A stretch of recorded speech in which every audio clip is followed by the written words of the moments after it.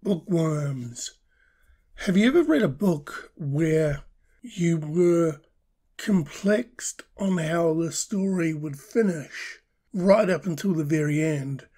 And when the ending comes, you're like, damn, that's somewhat genius. I've just read a book that made me do that. Let's discuss it. Bookworms, welcome to the Weekend Readers Book Club. Thank you for joining us.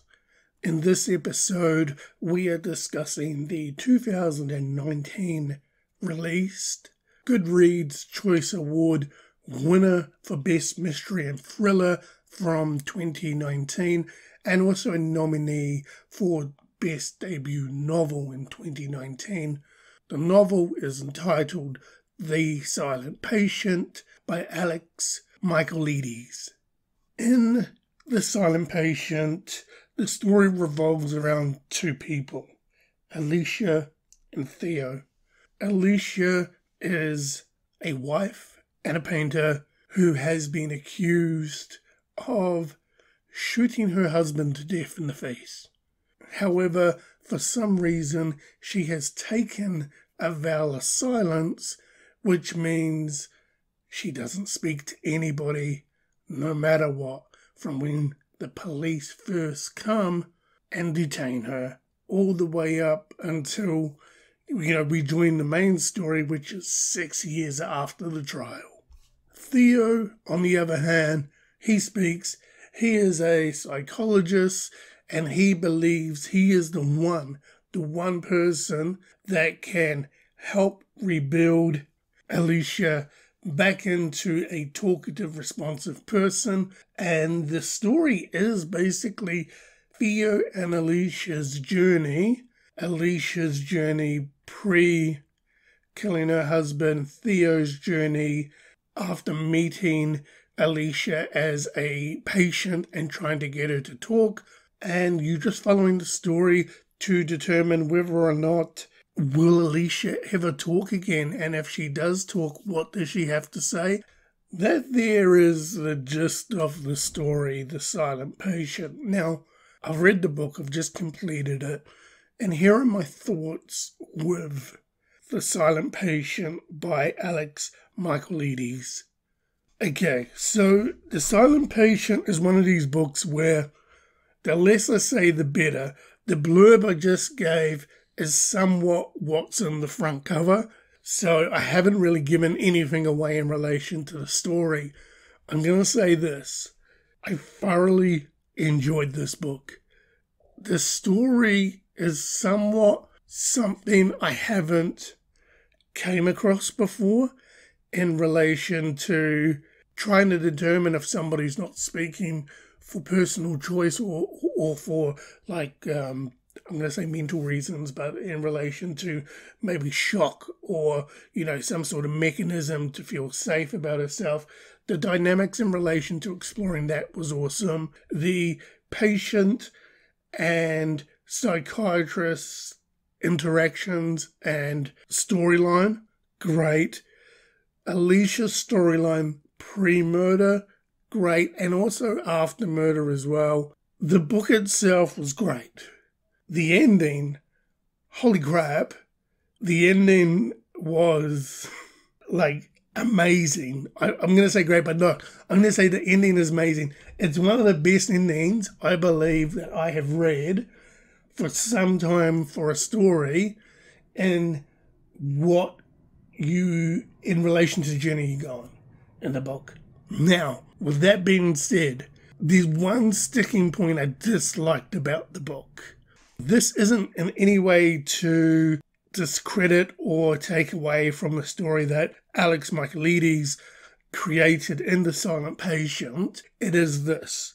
For 4/5 of the book, the pace was constant. It was good. You were sort of trucking along. For the majority of the book, so that's the majority of the book was going at one pace. Then the last fifth of the book felt like we just went from 0 to 100, and I wanted it to be explored a bit further.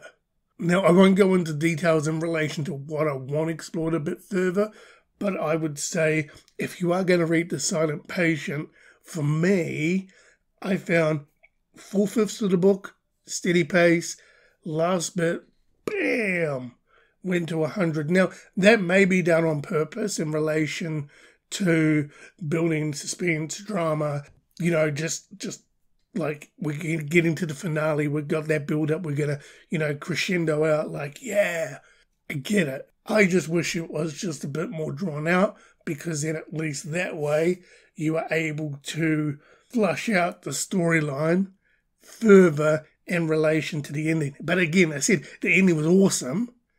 I just wish it was spread out more.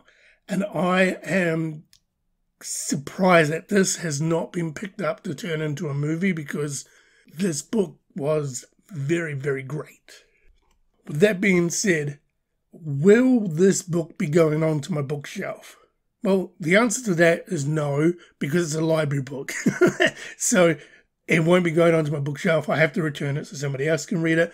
But the question then is, am I going to go out and purchase this book to have on my bookshelf? The answer is no, and it's not for any disappointment with the story or the pacing. It's just the story is so captivating that, okay, I've read it once, I get it, and I'm unsure whether a reread in a few years' time is going to bring me the same amount of joy and intrigue and just, like enjoyment that I've got by reading it the first time with not knowing the story and finding out as we go along. So for that reason alone, no, it won't go on my bookshelf, so I won't be going out to buy it. However, I would highly recommend The Silent Patient to somebody that is wanting a good crime thriller drama story, because The Silent Patient by Alex Michaelides is an absolutely fantastic read. With that being said, as always, as it customs here on the Weekend Readers Book Club, as one book closes, another book has to open, and it is now time to find out what the Weekend Readers the next read is. And Bookworms, we can confirm the next read is Dark Mode by Ashley Culligan Blunt. Now, this book came up on my radar from the library again, and it is via an Australian author. So I thought, why not give it a read? It's another crime book. I seem to be going down the crime genre at the present time. I do not know why. But yes, Dark Mode by Ashley Culligan Blunt. You are the next read for the Weekend Readers Book Club.